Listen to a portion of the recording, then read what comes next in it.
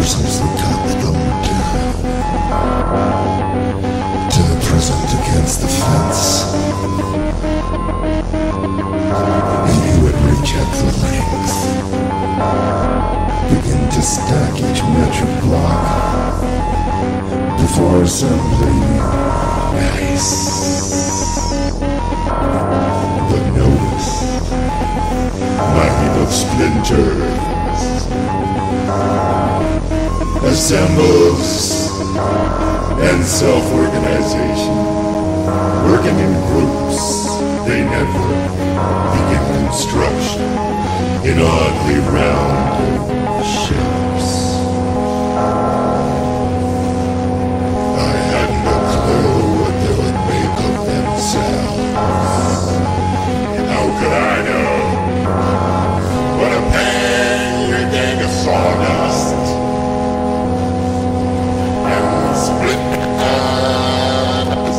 Splinters getting married, and they built horses of saw, horses of straw and steel jaws, grand tables. Horses would hold your words as you cut, drill, grind, and sand, as you stain, oil, and polish the handle of your thought. Stamp that with damn brow. Now pull off the goggles, earmuffs, and gloves to hold and admire your creation. Look over to the left. You notice me, lying on the ground and tattered, held together only by my vices. I bruised so badly, and I was popping out.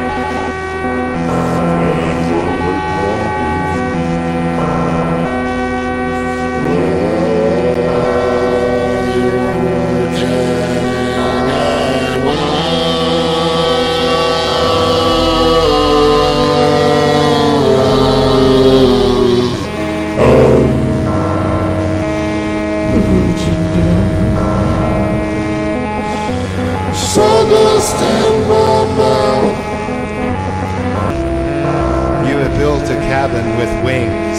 You sit inside it. Take her for a spin.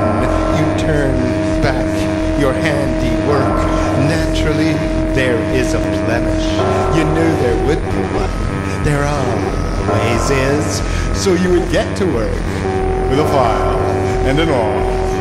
I moaned loudly as an old tree in the wind and clutched my knees, huddling in the fetal position.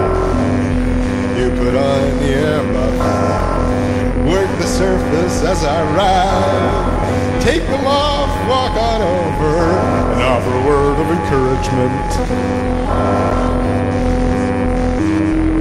How's that?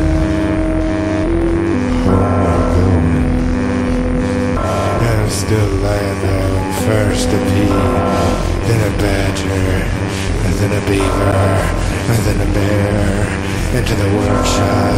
You're right, they resent their intrusion. They didn't come to make friends, worse yet. There are a few termites flying up near the ceiling. You get the ladder and steadying the feet, climb and fly swatter in hand. Points like the flat to a river to squash the daylights out. Suddenly, a swarm of bees hit the base. You start you're munching away at your perch.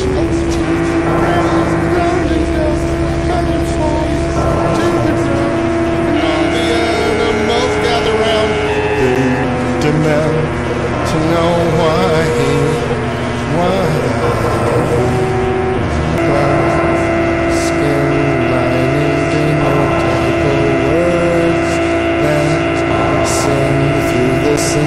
of the sea.